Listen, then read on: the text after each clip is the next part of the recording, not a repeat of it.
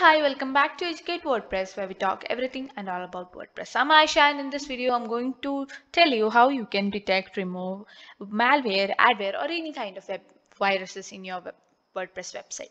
So the hackers and viruses are very much known to the website.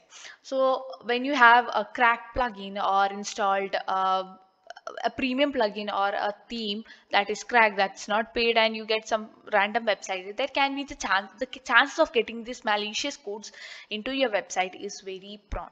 So these codes are very much harmful to your website. So it can create some problems if you are running a business. It can be a loss for you, and also it creates the threat, and your business won't be stable. So sometimes there can be this pop-up notifications or the push notifications. This vulgar and pornographic ads can happen, and the hyperlinks, all those things can lead to having a bad reputation to your website. So let's clean them up and let's see how you can check for that. So if you're new to my channel, please subscribe to Educate WordPress, as we come up with videos on WooCommerce and WordPress every now and then.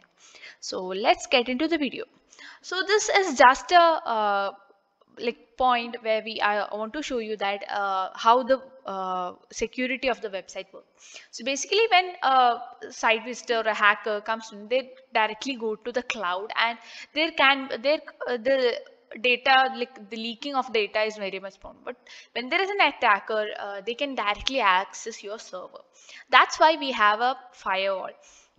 So this firewall is protected, and this it can be accessed very easily. So it's purely impossible to break that wall. So it prevents the leaking of data and can't be bypassed with any source. So in this, I'm going to show you how you can install this plugin and make use of it and the most. So let's get into the website, and here I have my plugin. I'm going to install and add new this plugin, which is wordfence. I'm going to search for it and install it.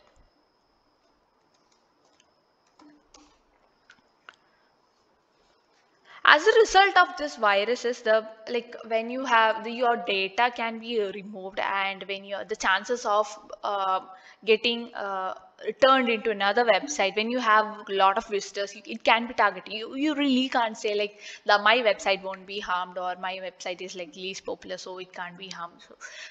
That doesn't matter. It shouldn't be popular. There are people who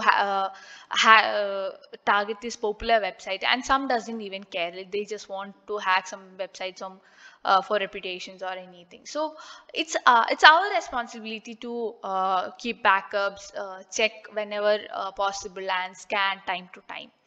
So I have just installed and activated the plugin. You can choose to ignore that. So in this dashboard, you will be able to see this WordPress option over here. In here, we're going to go to scan. Okay, we have to install this. All right, I'm going to enter my email address, and yes. So we don't have a premium key. So in premium key, in the premium option, there are much more options available.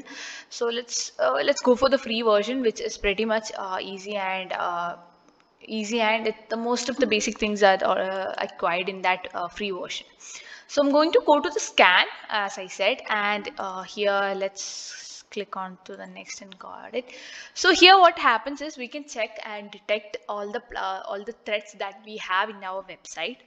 So first of all, I'm going to check for it. So how this works is, there are different types of scan, and it detects all the threads that's found.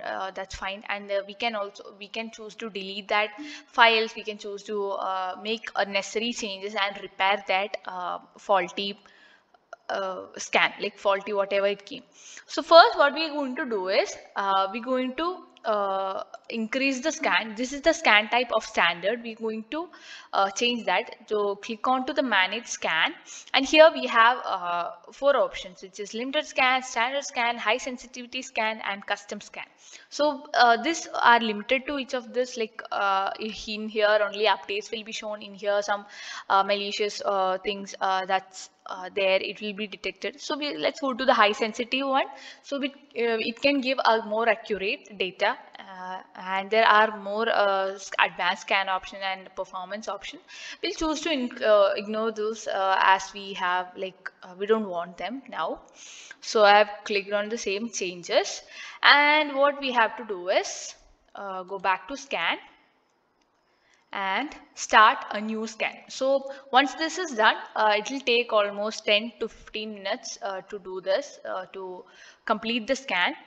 The scan is now completed. It took almost the same time I have mentioned. So since it's completed, we can see that there is many results found that is vulnerable to the vulnerable, and that can harm my website. So let's go to each of them and show you. So how this works is, it can be either red color, if it's highly malicious, like highly suspectable virus, and then it's yellow. Since I don't have any red red thread, it's good not to have one.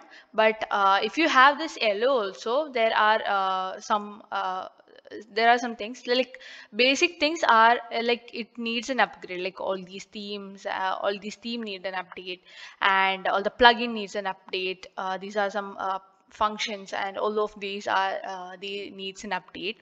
So another thing we have is right here is, I'm just going to click it. So what we get is, we can get to the file name. If there is a threatening file that exists, or any adware or something that exists, what you can do is, you can go to the file in the file manager. You can go to WP content theme 29, like in that sequence you can go on and delete the file that we have.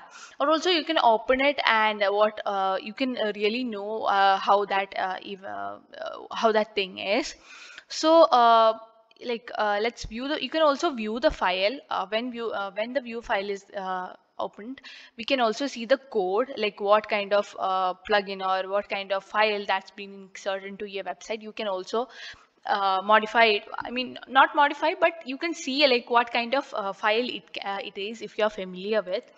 Else what you can do is, you can there's 2 options. One is repair and one is ignore. So all these update thing I'm going to ignore, as that's not very important.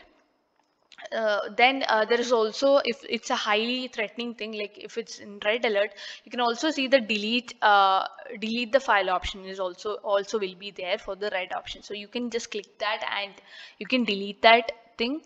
And here I'm going to repair it. I'm going to click repair, and then I'm going to repair file, and it'll be showing that wordfence is repairing and the content is successfully restored. Close. So you can do this for every task, or you can also choose a bulk action to do that. So mainly I don't have any threat in my website, but if you have one, please make sure that there is every possible measures, and check from an incognito mode your website is working fine. Is there any ad coming? That's also another way to check. And also there are some websites where you can check whether my website is harmed or anything. We'll put in those in the description as well. So that's it. If you like the video, please give a thumbs up and share the video if you like it, and don't forget to subscribe. Bye.